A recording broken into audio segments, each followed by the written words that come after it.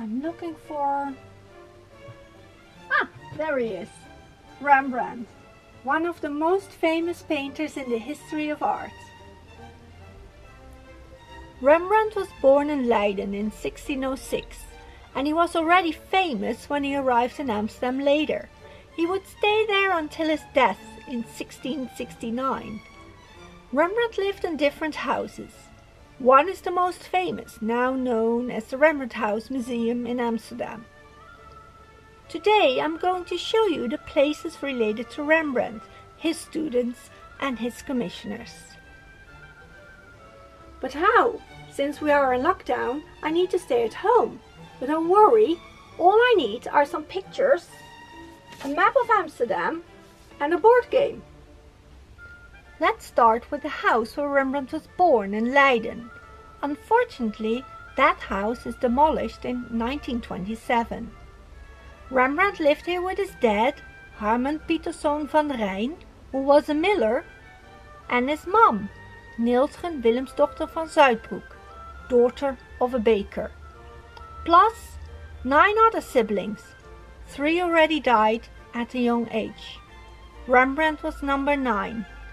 We know that one brother became a baker and one became a shoemaker.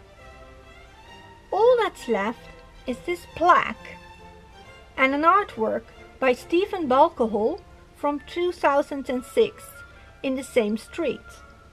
At the age of 7, Rembrandt attended the Latin school that still exists in Leiden. And between 1619 and 1622, he worked in the studio of the painter Jacob van Zwanenburg.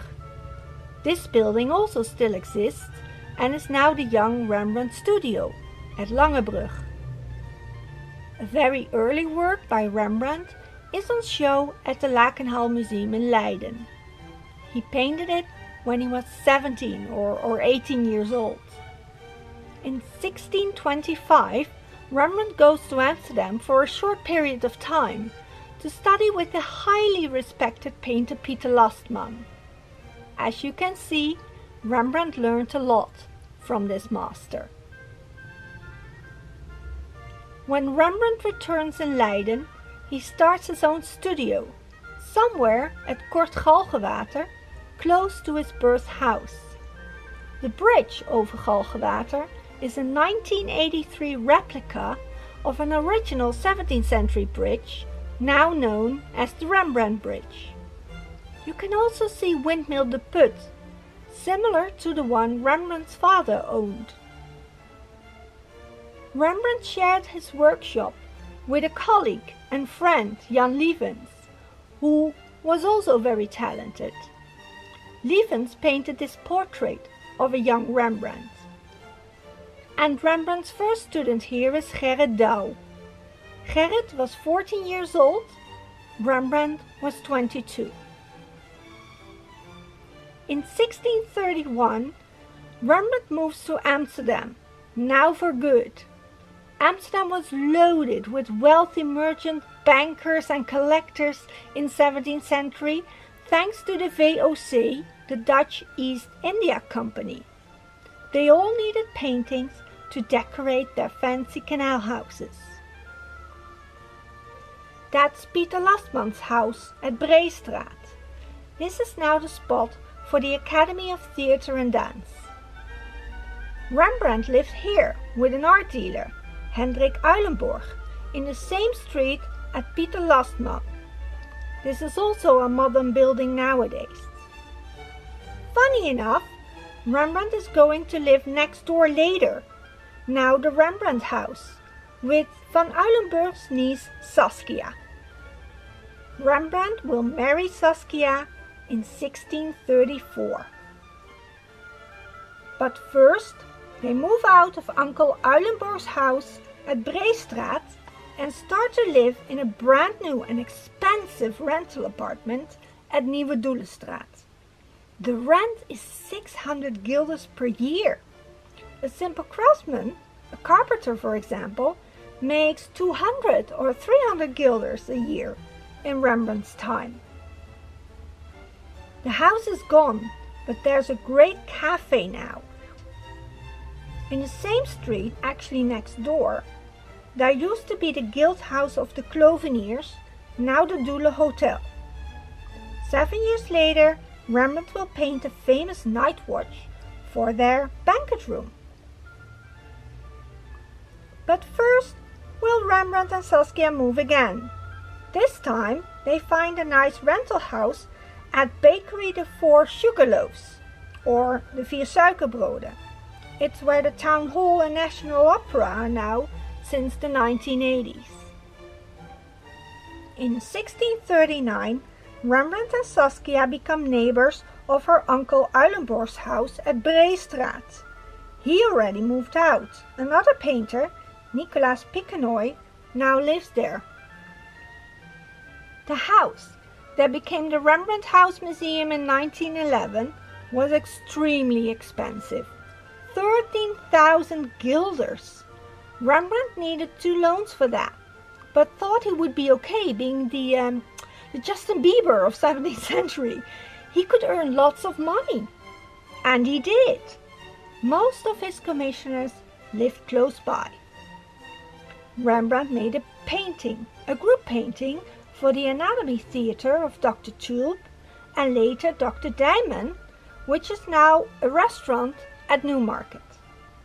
Dr. Tulp's daughters marry important men in Amsterdam.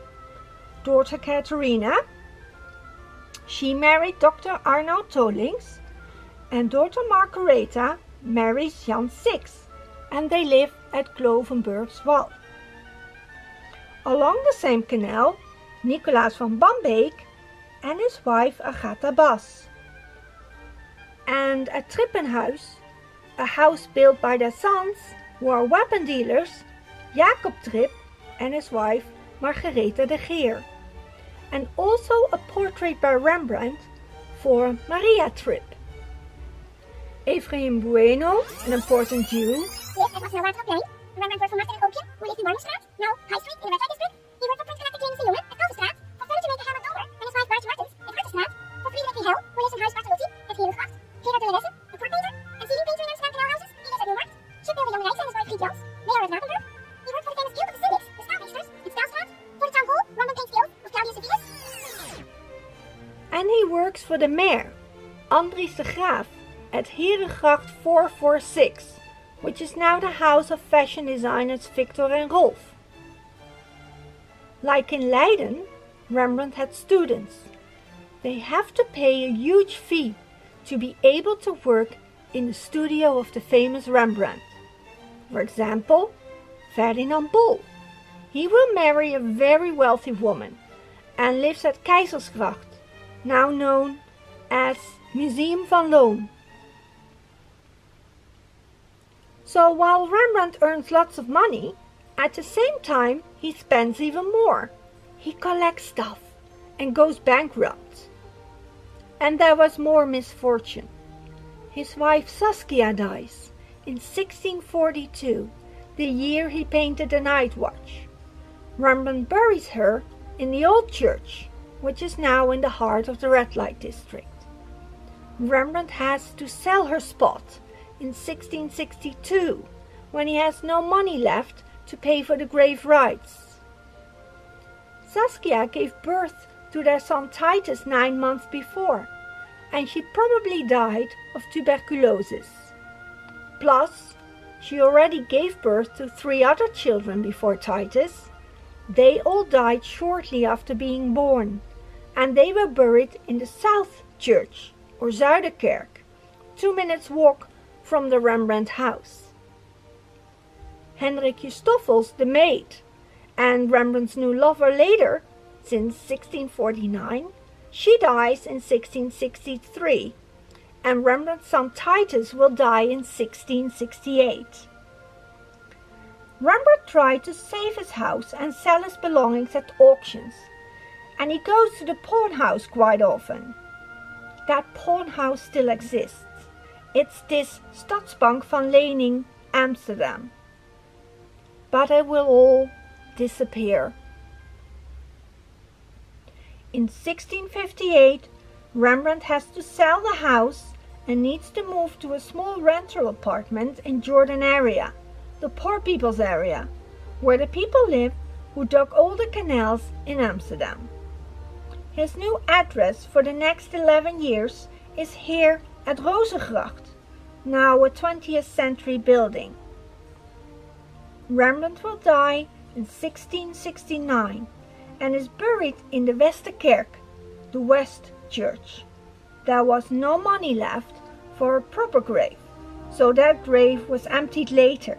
His bones went on a pile and vanished. The great Rembrandt is gone.